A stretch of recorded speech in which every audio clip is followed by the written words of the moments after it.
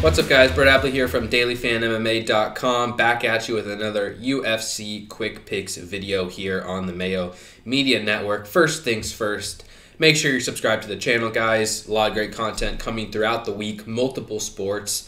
For MMA, we do have the Dog or Pass podcast, as usual. Paul Shaughnessy, Cody Saptic, those guys do a great job. As always, that show's out right now, so make sure you check it out if you have not. Come back here for some UFC Quick Picks.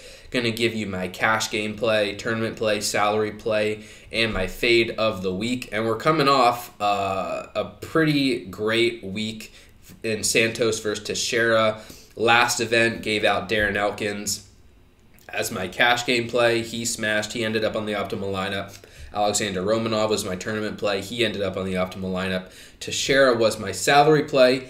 He ended up on the optimal lineup, and my fade of the week, Tanner Boser, lost. So we're looking to bring things back here with another successful four-pick segment. So let's get right to it with my cash game play of the week. All right, my cash game play this week is Rafael dos Anjos at 8.8K. He is the main event favorite here, minus 190 over Paul Felder at plus 165.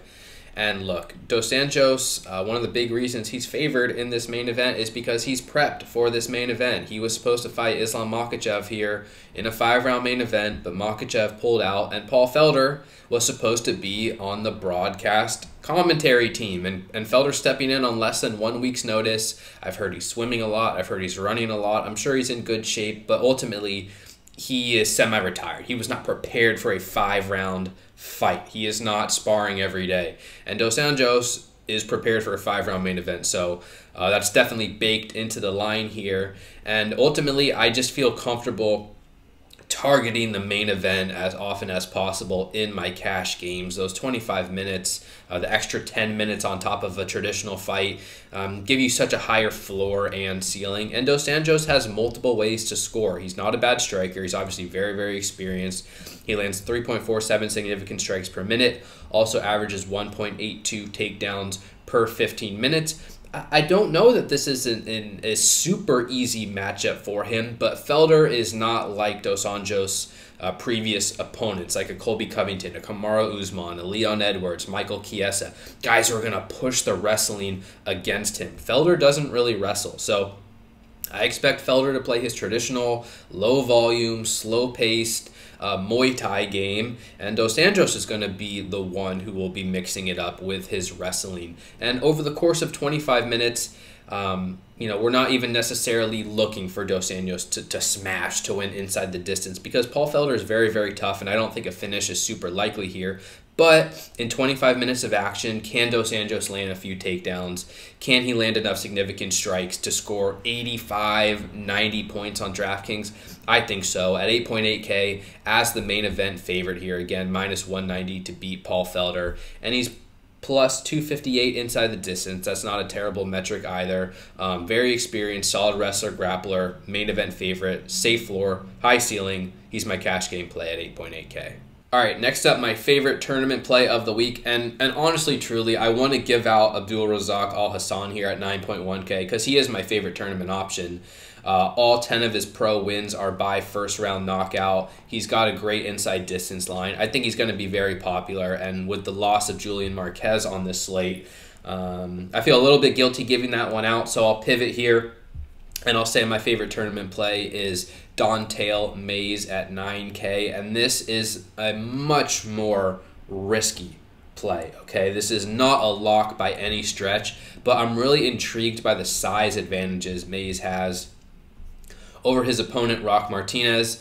Mayes is minus 240, Martinez plus 200. Guys, it's a very low-level heavyweight fight, okay? Neither of these fighters are very skilled, but Mayes is 6'6" and Martinez is 5'10", and Mayes has an 81-inch reach and Martinez has a 72-inch reach. So Mayes is going to be 8 inches taller than Martinez with a 9-inch reach advantage, and he's arguably the superior striker, especially at range with his kicks, more athletic. He's not necessarily a knockout artist, but he's going to be so much bigger than Martinez, and he's going to be trying to hurt him. So I think there is a low-level heavyweight fight. These guys have holes in their games. I think Mays has a decent chance to win this fight by knockout. It's no guarantee, but he's plus 135 inside the distance. That's a pretty strong number, and he's not going to be as popular as you might think because he's priced between Dos Anjos and Al Hassan, who are going to be both very popular. So my favorite tournament play of the week, Don'Tale Mayes, big size advantage in a low-level heavyweight fight. Think he's got potential for an early knockout. Not a lock by any stretch, but we're always looking for upside here in tournaments at 9K. Mays has got it. My tournament play of the week.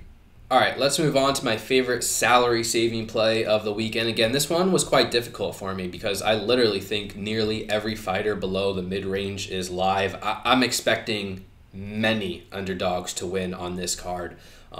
3, 4, 5. I just think pretty much every underdog is live, and I don't think there's one obvious standout play by any stretch. So I'm just going to give you one of the names that I like. Jose Quinones at 7.8K definitely intrigues me. Facing Luis Smolka as the underdog. Quinones is plus 130 here. Smolka minus 150. What I like about Quinones is that he's facing an opponent in Smolka who's very defensively liable. Smolka does not defend takedowns well, 30% takedown defense, and he doesn't defend strikes well either, 52%. So basically opponents can do whatever they want to Smolka, and that's why nearly all of Smolka's fights have produced big scores one way or the other. He's been taken down 10 plus times by Tim Elliott, given up 15 advances to Ray Borg. That's not a real number, but he's given up many, many takedowns, many advances. He was knocked down 3 times by Mateus Nicolau. And then his recent fights, submission loss to Matt Schnell, submission loss to Casey Kenny. His defense is not very strong. So this is much less about, I believe in the skill set of Quinones, and I think he's some technical talent, and I think he's absolutely going to beat Smolka, rather than when Smolka wins, I think he's capable of producing a high score because Smolka is so defensively liable. So Quinones is going to be able to land takedowns. He averages 2.58 takedowns per 15 minutes. I think he's going to attack with his wrestling, and based on Smolka's questionable defense, I think he's going to have success. That doesn't mean he wins the fight, but I do think there's potential for him to earn top position time here, land a few takedowns over 15 minutes, maybe get a couple of advances, and even on the feet, he's coming off a knockout loss to Sean O'Malley. Quinones is not a great boxer, but he averages 3.41 significant strikes per minute, only absorbs 2.58, 66% defense. He's more defensively sound than Smolka, so there's some potential for a knockdown there as well. The bottom line is I never trust Luis Smolka as a favorite because he lacks defense, and yet he's coming off a win over Ryan McDonald. He's coming off a loss technically, but his last win was over Ryan McDonald. Prior to that, Sumu Daerji. These are not great talents. I think Quinones is a little bit of a step up above those guys. So 7.8K. Quinones, I think he has a real shot to win here, especially because I think he can land takedowns, earn top position, and 7.8K at a fairly low ownership, I would expect. I think he's a solid option to save some salary in what should be a high-paced matchup. Jose Quinones, 7.8K, my salary-saving play of the week. Finally, let's move on to my fade of the week, and I'm going with Miranda Granger here at 8.2K. And this was another tough one for me, but Granger's up to minus 170 in spots, and she's only 8.2K, so she's technically a solid value on this slate, and I just don't buy it at all. I actually think Ashley Yoder should be the favorite in this spot. Granger has not proven anything yet to me. She's won one fight in the UFC, a decision over Hannah Goldie, and then her most recent fight is a submission loss to Amanda Lemos. And Granger is 7-1 professionally, and I think 5 of her 7 wins have come by submission, but they're not traditional, I'm going to take you down, mount you, take your back, rear naked choke type submissions. You got standing guillotines, you got arm bars off your back.